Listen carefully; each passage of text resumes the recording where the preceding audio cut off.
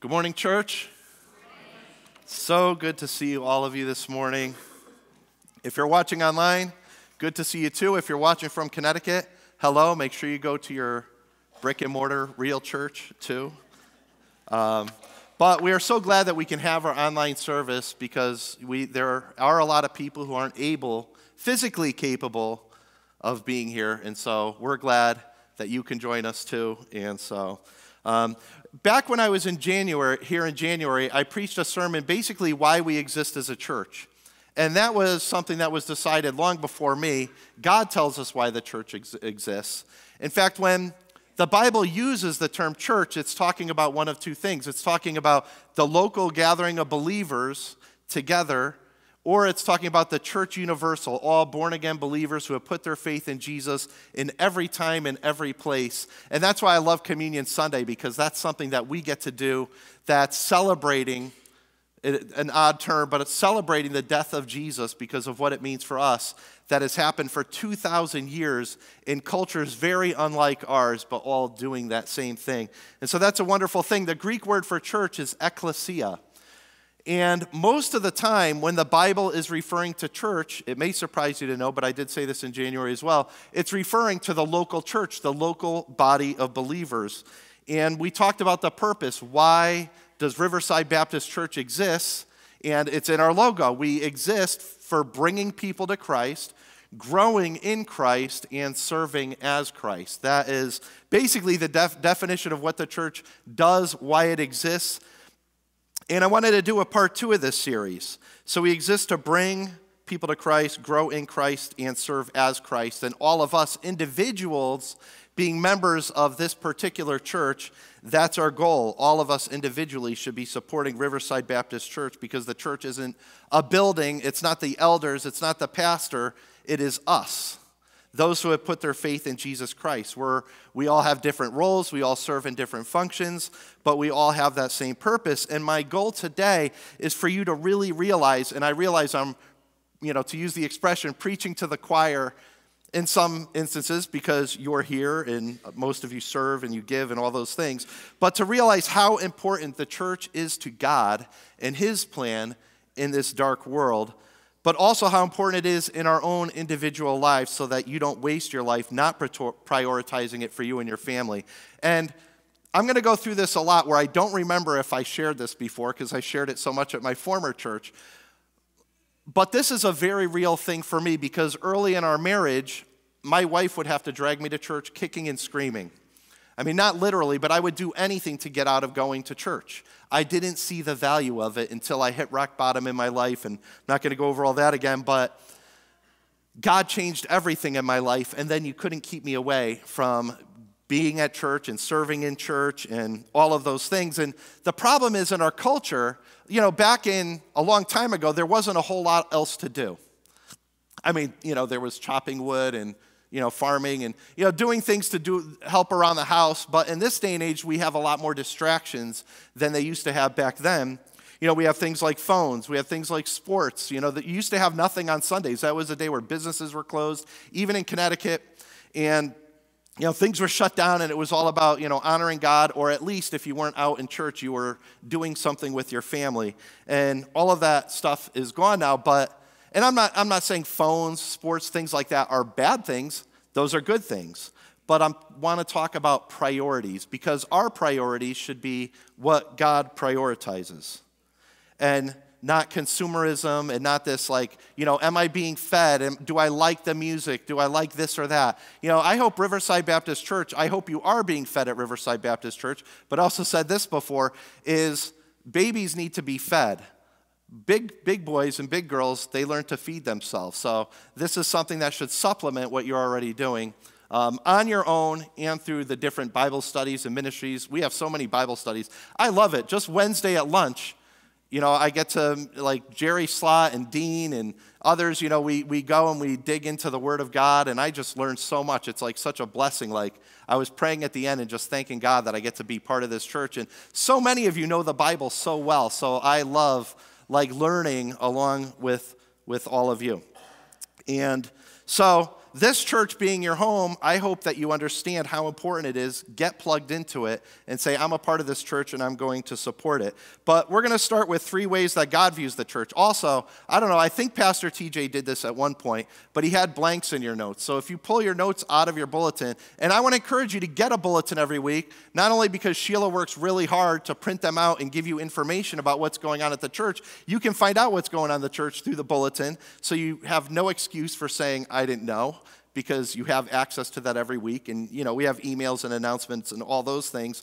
But also, it's really good. It's a beautiful bulletin. She does a great job at it. But it also is going to have your notes in it to keep you on task, so you got to wonder what those blanks are. And I don't know, my church I came from, I would look at the blanks, and my son Andrew and I, we would always try to guess what's going to go in the blank before it comes. And then, we would be right or we would be wrong. But let's start with a word of prayer. Heavenly Father, we thank you so much for this church. Thank you for Riverside Baptist Church. Thank you for those faithful people that started this church over 100 years ago, having faith and wanting to glorify you. And God, we have the same desire today. We honor those who have gone before us, Lord, and trusted in you and built this church and the physical building here, God, but also everything, the things that we believe, and holding your word high as the standard and the foundation for our lives, the solid rock on which we stand. And so, God, I pray that you open our hearts and our minds. God, I pray that each individual, no matter how committed we are, God, you show us some way that we can take some part of what we do to the next level in serving your church and fulfilling your plan. We thank you, God, that you use broken, messed up, sinful people, God, that you redeem us, that we are forgiven, and that you can use us for your glorious purposes, God. You, the same God that created the stars, that told every lightning bolt where it should go, you use broken people, God, because we can do great things through you who, in our strength, in our weakness, your strength is made perfect. So we love you, we praise you. Speak to us today in Jesus' name, amen. All right, so we're going to move around a little bit in the Bible. I do have a series planned in a couple weeks, but I'm not going to tell you what it is yet. But it's just going to be it's going to be the best series you've ever heard. No, I'm only kidding. I'm excited to share it. I actually have a couple series. I got to preach very sporadically, so now it's like everything I always wanted to share, like God has laid on my heart to share with the church. I have to kind of prioritize it and order it and everything, but I am really excited to share it. But we're going to start with 3 ways God views the church, and we're going to start in 1 Corinthians 12. Some of you are probably familiar with 1 Corinthians, and that's a church where there's a couple issues going on. One is division, but another one is ignorance about spiritual gifts and how they work and what their purpose is within the church. And I'm just going to hit each of these, a little snippet of each of these. But Paul's talking about the church and trying to clear up their understanding of spiritual gifts, because they were seeing the gift of speaking in tongues as like the super gift. And if you speak in tongues and you're a super Christian, and if you can't, everybody should be able to do it. And there's still certain religious traditions that believe that. But Paul in 1 Corinthians 12 through 14 is very clear in straightening them out. But he compares the church to a human body. In verse 12, he says, "For just as the body is one and has many members, and all the members of the body, though many, are one body, so it is with Christ." And then in verse 27, he says, "Now you are the body of Christ and individually members of it." So he's comparing the church, he's calling it the body of Christ, and he's comparing it to a human body. And he goes into exposition a lot more on the topic in that passage in 1 Corinthians 12, but he's basically saying the human body has many parts. Every part has a function. They don't all have the same function. God has given each part, each gift, exactly what is necessary, and the ultimate purpose of the church is to edify. The ultimate purpose of spiritual gifts is to edify, to build up the body of believers. And that each of us have a role to play. Every single one of us have a role to play in it. And that's the first point. The church is the body of Christ, and you are a vital part of it. You're a vital part of it. In fact, Paul he says in between those two verses, he says, if you say, "Oh, why am I not a hand?" or "Why am I not an eye? I wish I was this part or that part." We have to trust the gifts that God has given us and to perform that function. But he said it's the parts that are less exciting, because obviously you see like, oh, Travis and Sherry singing and Scott playing drums and Jay playing guitar and, Amanda doing bass, and you see like these people, you see these gifts, or, me speaking. Those are the things that you see. Those are sort of the flashy things. But it's the behind the scene things, Dave Rashi making sure I sound good. Or people in the back switching cameras and things like that, or people like sharing, like people cleaning the church and making it so it's like a beautiful place to come into. All the different things that we don't see, especially on a Sunday morning, it says those are the gifts that are worthy of extra honor. Those are the really important gifts. I think of like, you don't see my heart. I could live without a hand, but I can't live without a heart. Well, maybe they manufacture some kind of thing that will pump my blood. I don't know. I certainly can't live without a brain. All right, my filter catches things sometimes. You're welcome. Well, some of you would have liked it, but I'm not going to say it.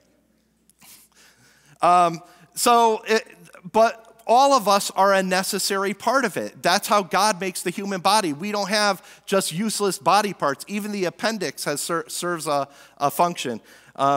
And so all of our body parts and the body parts of this church are necessary, and that's how God views the church. And so you are an important player on the team, just like a football team. So the church is the body of Christ. You are a vital part of it, and that's what the Bible says. That's what God says, that we're all part of that body, and we all have a role in it. So let's look at Ephesians chapter 3, verses 6 to 11.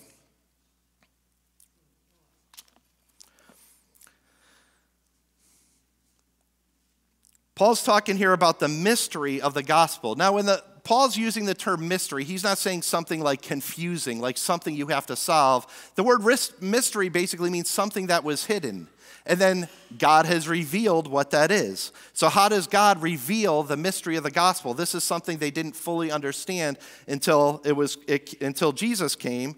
And now it is revealed. The gospel is revealed fully. And it says in verse 6, this mystery is that the Gentiles are fellow heirs. It's not just something that belongs to the Jews. It also belongs to the Gentiles, as was promised to Abraham even way before them. Members of the same body, going back to the body analogy, and partakers of the promise in Christ Jesus through the gospel. Of this gospel, I was made a minister according to the gift of God's grace, which was given me by the working of his power. To me, though, I am the very least of all the saints. This grace was given to preach to the Gentiles the unsearchable riches of Christ, and to bring to light for everyone what is the plan of the mystery hidden for ages in God, who created all things.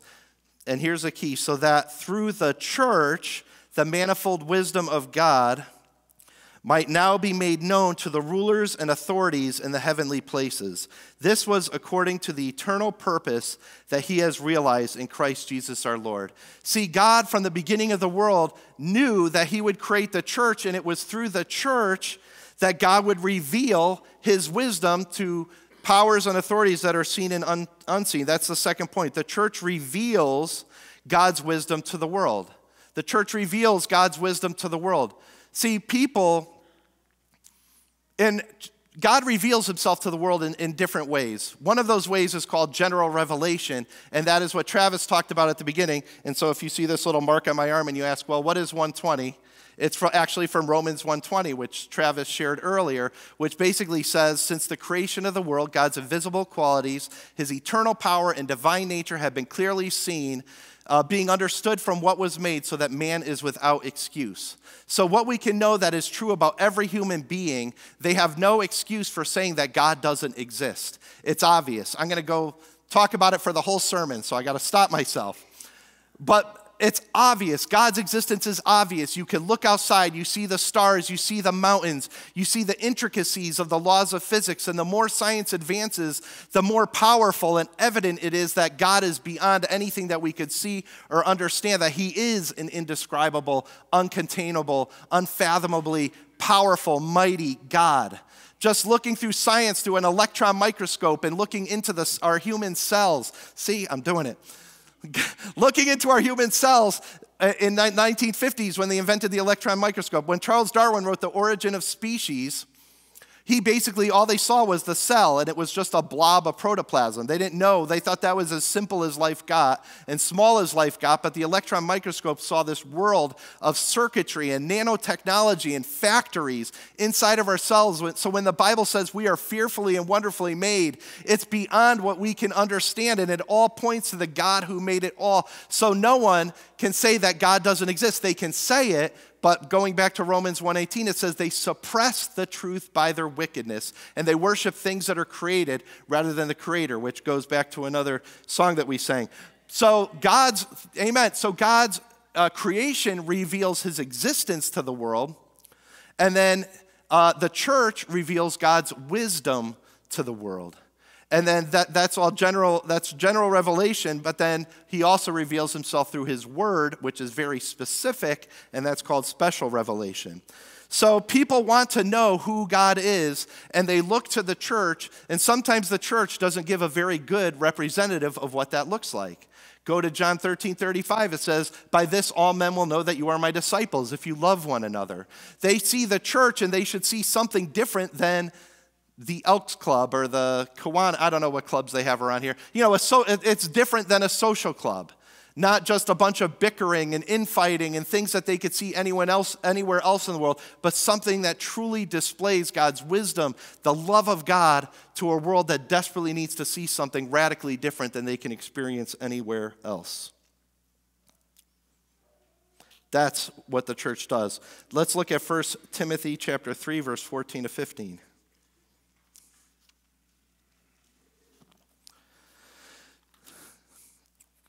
These are the pastoral epistles, and it's basically Paul explaining how to set up the church, what the church should look like, what kind of functions it should serve, what kind of authority structure there should be in the church. God establishes elders to lead the church. I'm so glad our church, and I know it's difficult. I know change is hard, and I know the older you get, the harder change is, and the more you've been doing things one way, but we always have to have a willingness to conform the way that we think to what the Word of God says. And I'm so glad that we took this step to follow a biblical model of church leadership. And I know, it's going to take change and adaptation and all of that stuff, but where was I? 1 Timothy 3 so in 1 Timothy 3, he's establishing this is how the church should look like in terms of elders and deacons and the qualifications that he should have. And then in verse 14, he says, "I hope to come to you soon, but I am writing these things to you so that if I delay, you may know how one ought to behave in the household of God." What is the household of God? He goes on to say, which is the church of the living God, a pillar and buttress of the truth. A pillar and buttress of the truth. The third point is, in a culture where truth and reality itself are under attack, the church upholds, defends, and protects the truth. That's what the church does. So people want to see what the truth is. They shouldn't see a church that's just going with the flow and changing with the times and changing what we believe so that we could be relevant. I mean, the form of what church looks like can change, but not the function of the church and what we believe and what our foundation ultimately is.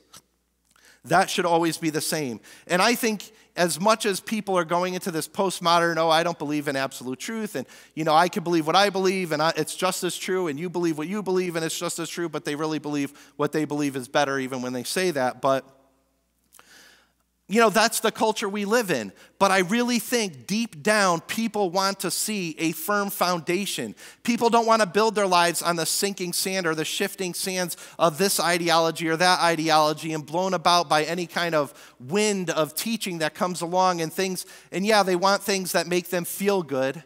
And it's all about their feelings and not about what's true. But I really think deep down, people want to build their lives on something solid that doesn't change, that doesn't give them anxiety because, it can change. And something they believe now could be something that's totally abhorrent in 2 days later or 2 minutes later.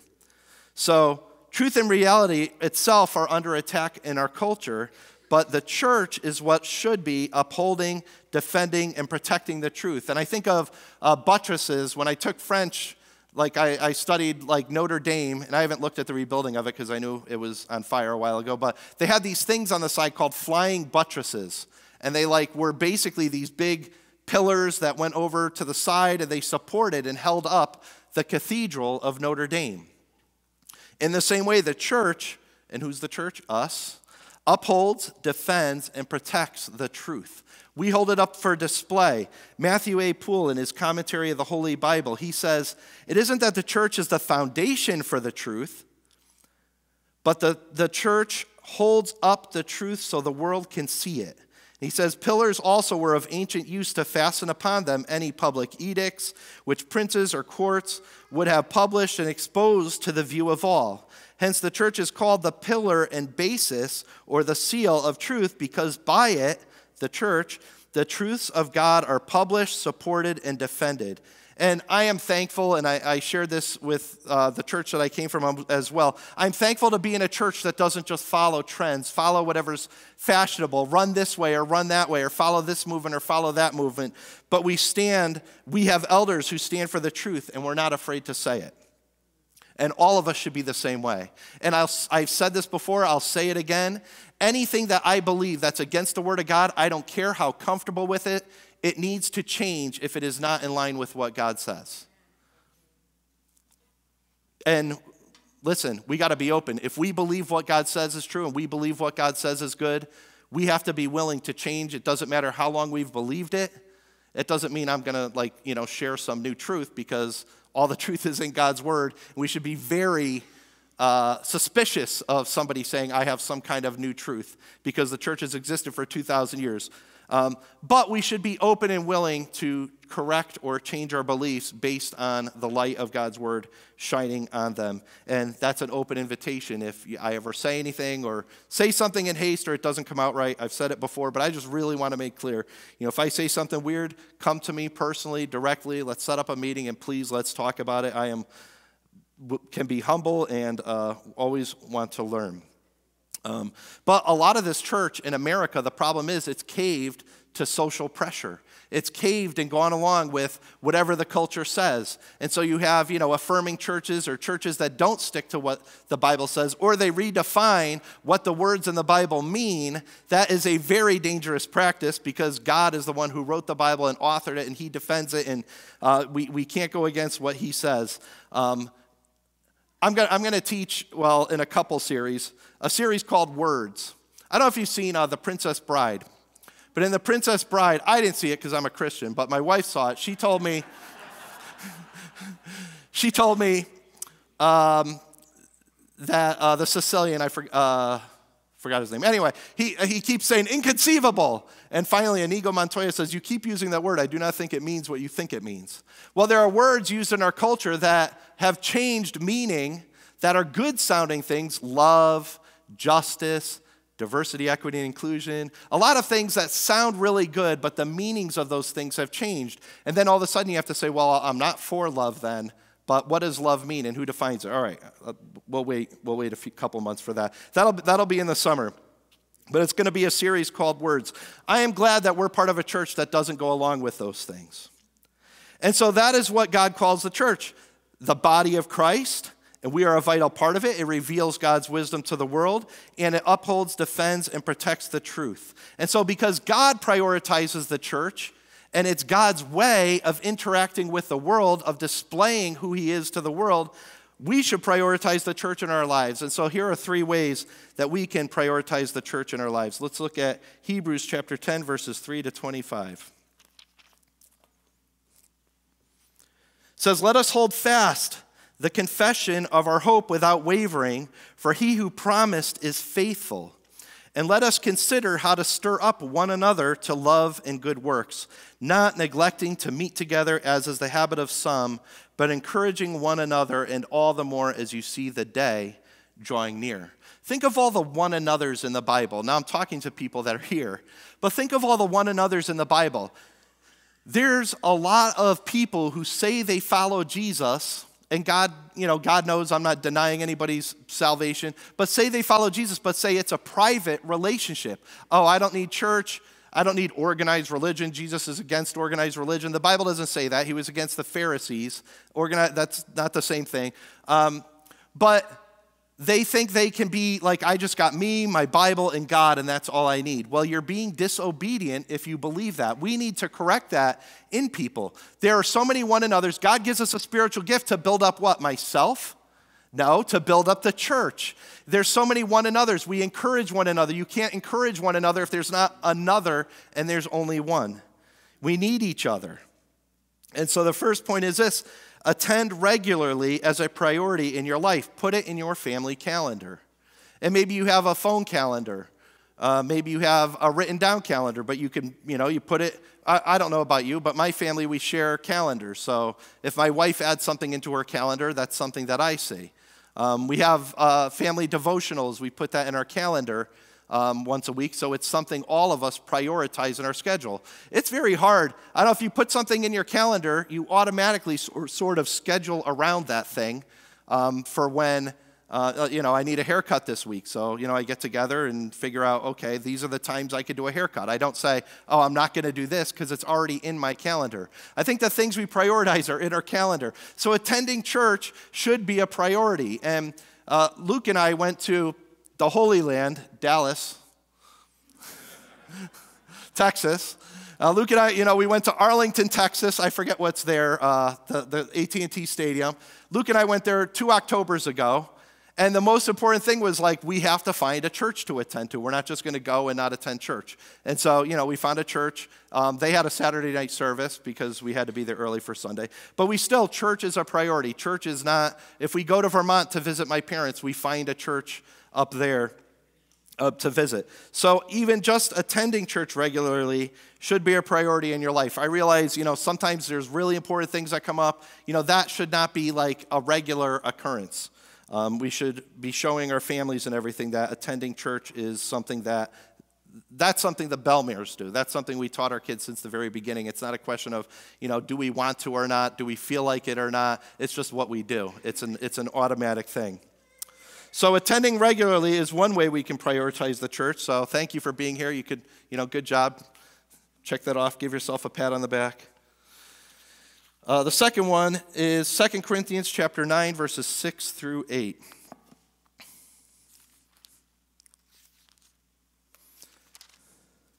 I think, a lot of pastors and a lot of churches, they're afraid to talk about giving, but if God talks about it, we should talk about it.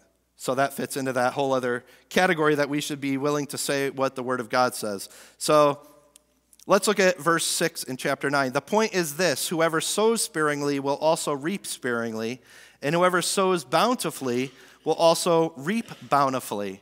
Now that pattern, the sowing and the reaping and all of that, has been abused by word faith teachers who's like, you send them $1,000, you're going to get $10,000 back, and, all of that kind of thing. That is not what this is talking about. The sowing is on us, and the reaping, what God gives and blesses us with, that's totally on Him. He decides how to bless us. And I would much rather God decide how to bless me than me just to take something like that, with my own eyes, I think is a good thing, like just money. Whoever sows bountifully will also reap bountifully. Each one must give as he has decided in his heart, not reluctantly or under compulsion. So you shouldn't feel compelled by me to give. You should under compulsion, for God loves a cheerful giver. I love that line. It's not saying, oh, I can't give cheerfully, so I'm not going to give at all. No, I should give, and I should change my attitude if I'm doing it reluctantly. And God is able, He is or He isn't. God is able to make all grace abound to you, so that having all sufficiency, all we need, in all things at all times, you may abound in every good work. So giving is something that's really tricky, and it's something that I struggled with because early in my marriage, and even after I was, more on fire for God and following Him and going to church every week, we had times when we had serious, severe financial struggles. The condo that we lived in that we just sold, we were behind on payments on for certain reasons, and we were just really struggling to make ends meet. I was working 5 part-time jobs at the time just to try to make it work. And my pastor would teach about tithing, and I would feel incredibly guilty. And I remember we had Financial Peace, and I went to the leaders of Financial Peace, and I said, here's my budget. We're not going out to eat every day. We're not I feel like we're being as careful and frugal as possible. Please show me what I can do. Because I want to give. I feel guilty that I'm not giving.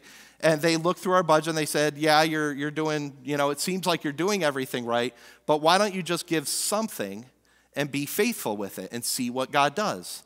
And so we chose an amount, and we were faithful, and we gave that every week. And somehow, and it didn't line up in my budget. It didn't make sense to my eyes. It was like I should be short this amount of money every month. And then my pastor came, and he preached, and he worded it just differently. And sometimes people word things a certain way, and it just clicks with you. And it clicked with me, and he said, if it lines up in your budget, you're living by sight and not by faith. If it makes sense in your budget, you're not trusting God. And I said, do I trust God or not? Well, it's an easy thing to say. Excuse me. It reminds me of the beginning of the song, Life Song by Casting Crowns, but it says, empty hands held high, such small sacrifice. If not joined with my life, I sing in vain tonight. In other words, my life, the way I behave, the actions that I take, should prove out that I truly trust in God. And money, for some reason, is a really difficult one to really trust God in. And I just said, God gave me, he healed my marriage. He gave me 2 amazing boys that without God, I would not have them. He gave me a good life. And if I have to live in a smaller place, I have to downsize, whatever it is, I'm going to give faithfully, regular, sacrificially, and I'm going to trust God with the results. And we began tithing at that point, and we never stopped. I'll share personally, if you want to ask about things that happened in my life as a result. I'll be happy to share them. I'm not going to do it now. But God has always taken care of us. We got a loan modification in our condo. We were able to stay there, and God has just really worked things out. In fact, one of the things that you're told you don't do with God is you don't test him, right? Jesus said to Satan, he said, it is written, do not put the Lord your God to the test. But there's one area, and this is in Malachi, and Malachi is written to the nation of Israel. It's not written to us. However, God tells Israel to test him in this one thing. It was in their tithes. He said, test me in this, see if I don't open the windows of heaven and pour out more blessing than you can even contain. I mean, they don't know what that blessing actually looks like, but he says, put them to the test in their giving, in their tithes and offerings. That looked different in that culture than what it looks like here. But number 2 is this, demonstrate that you really trust God and give cheerfully, sacrificially, and generously. And here is how I learned. And I'm not holding myself up as some paragon of excellence in anything, because I told you what my life was like with me in charge of it. I am not. It is Christ in me who creates anything good. But this is what I realized. I read this book called The Treasure Principle by Randy Alcorn, and it's a very small book. I recommend reading it. Really good. It'll take you an hour, maybe 2 hours max. And I realized that the Bible says the earth is the Lord's and everything in it, or everything thereof. That means everything I have belongs to God. Now let me ask you this. Is it easier to give away your stuff or someone else's stuff? Well, let me ask the government. All right, Filter didn't catch that one.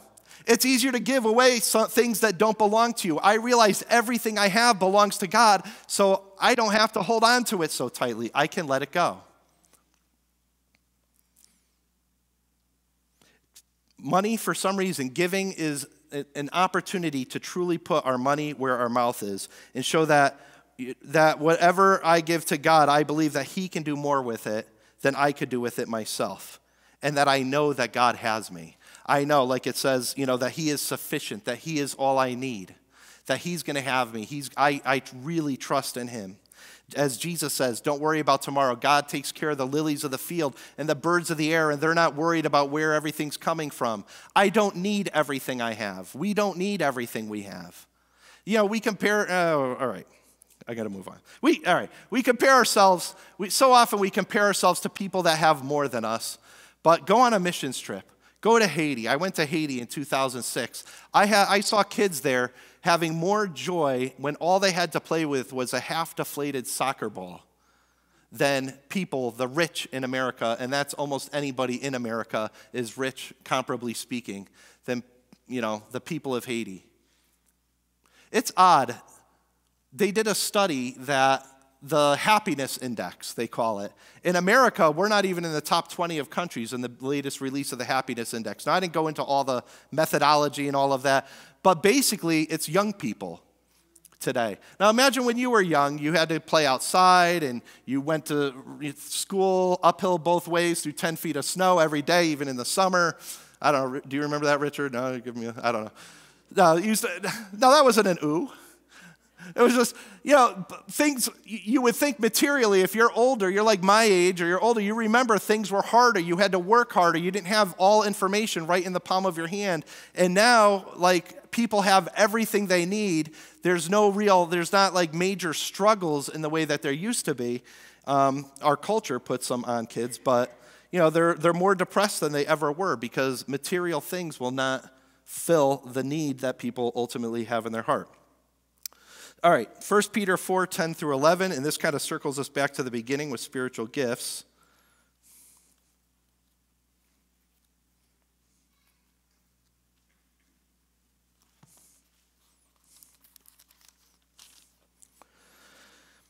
It says, as each has received a gift, talking again about spiritual gifts, use it to serve one another.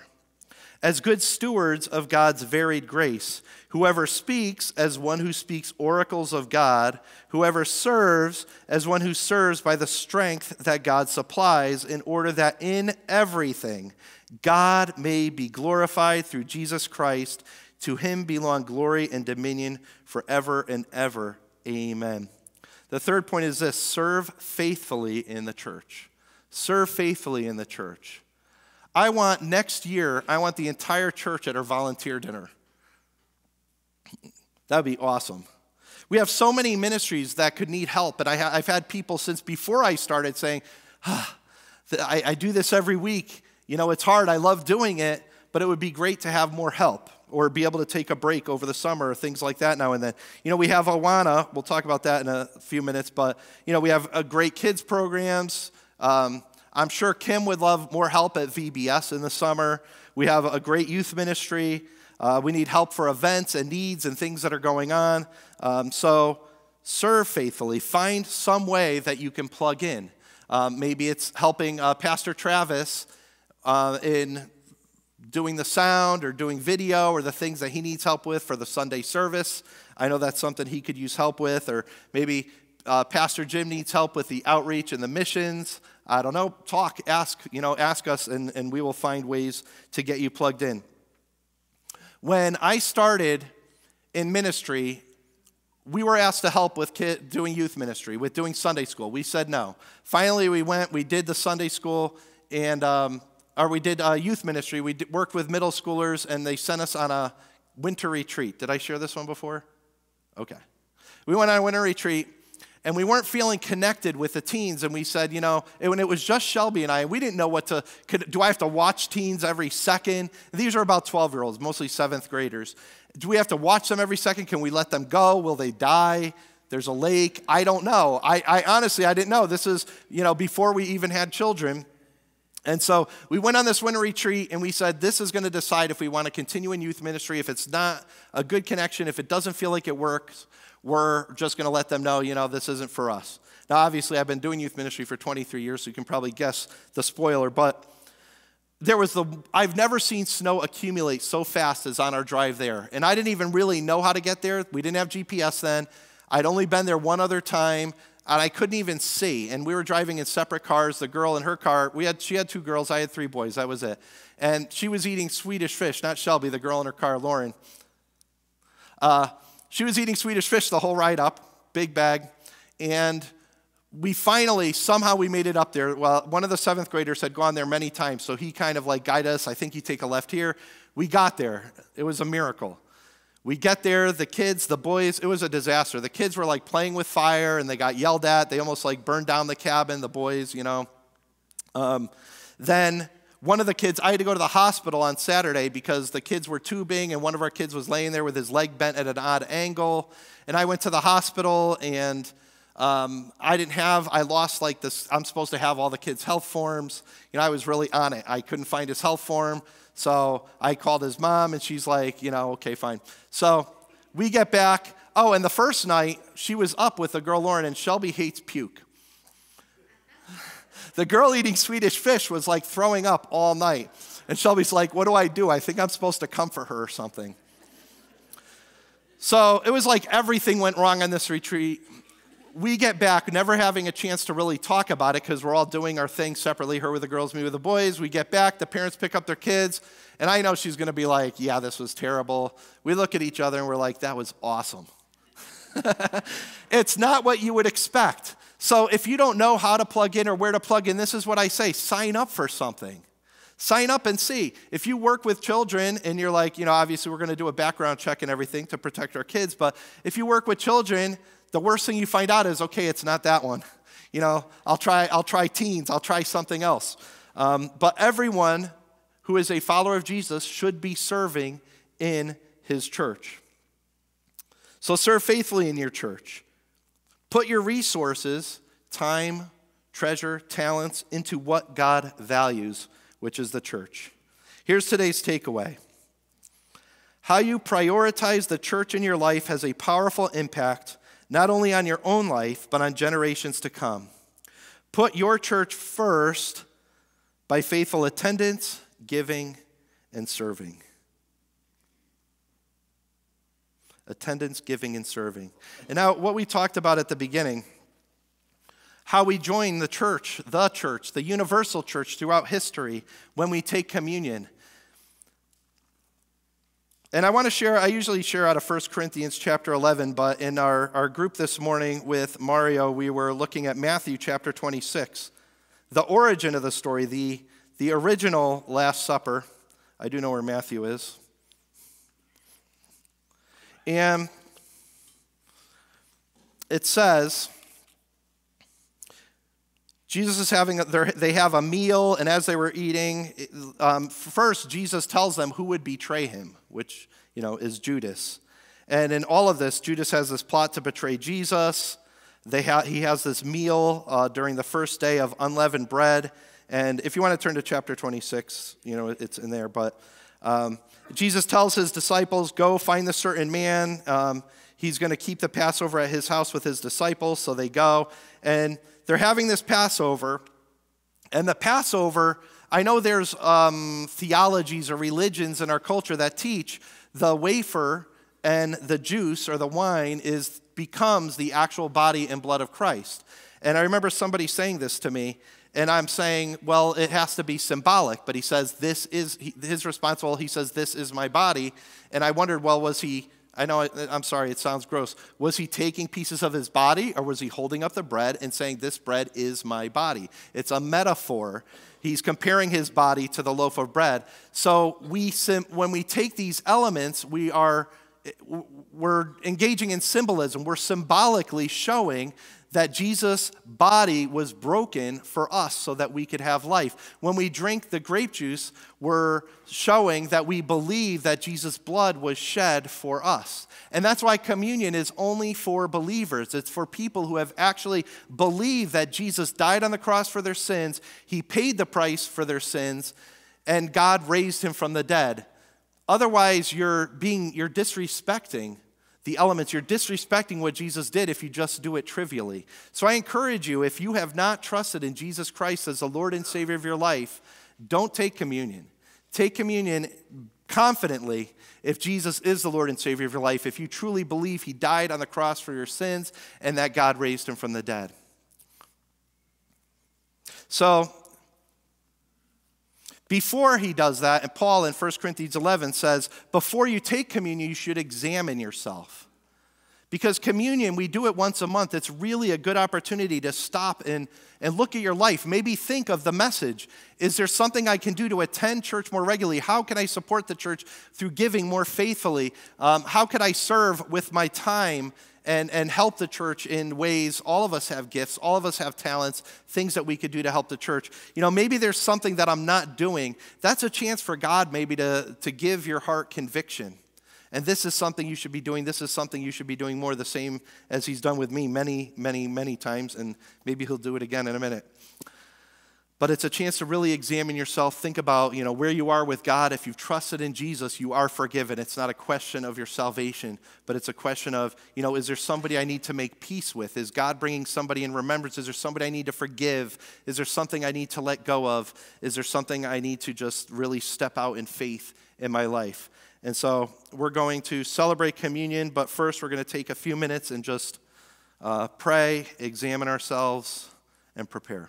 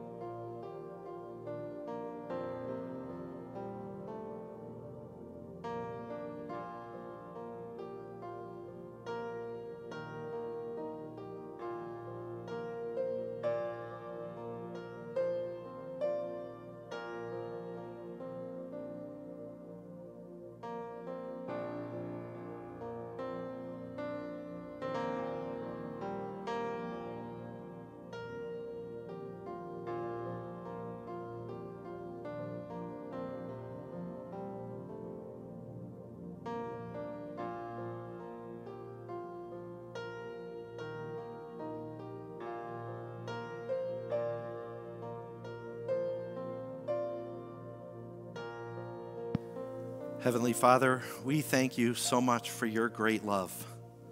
Thank you, God, though there was nothing good in us, nothing in us for which we deserve your grace and mercy and love. You are a loving God. It is your nature, and you poured it out on us by sending Jesus to die on the cross for our sins, God. So I pray, God, that today and every day we could be just thankful and live our lives as a thanksgiving for you paying the ultimate price so that we could have the ultimate gift. I pray that you bless the bread, bless the wine, the grape juice, God. I pray that you bless those elements, God, and help us to take it with the seriousness that you showed in what it all represents. In Jesus' name, amen. In Matthew 26, it says, "Now as they were eating, Jesus took bread, and after blessing it, he broke it and gave it to the disciples and said, 'Take, eat, this is my body.'"